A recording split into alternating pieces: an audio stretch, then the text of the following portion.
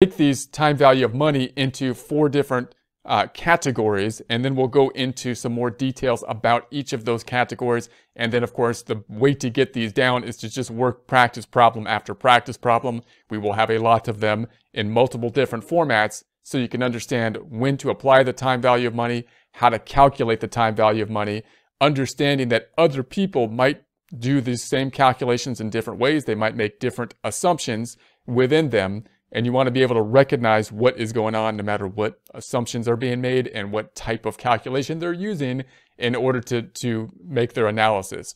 So we could have a future value of a single amount.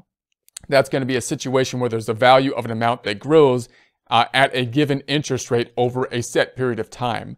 So if we're talking about a situation where we have some amount here and we're thinking that if we put it into a particular investment you can think about, or if we put it into a particular thing, it's going to be growing at a fixed amount. So then we can then project into the future where we will be in the future amount. What's going to be the future amount if we take this one lump sum, and you could think of it most easily as like an investment. If we put the investment in there and it grows at a fixed rate, and we just put one lump sum amount, not multiple amounts, which would be like an annuity, but just one lump sum, then where would we be at the end of some set time period? So if we have those fixed variables, we have the rate, we have the fixed time period that we're going to be putting into place, then we can figure out where we will be in terms of the future value.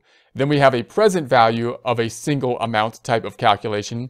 That's going to be something like a payment to be received in the future is worth less in today's time. So that would be a situation, for example, if we're going to get paid in the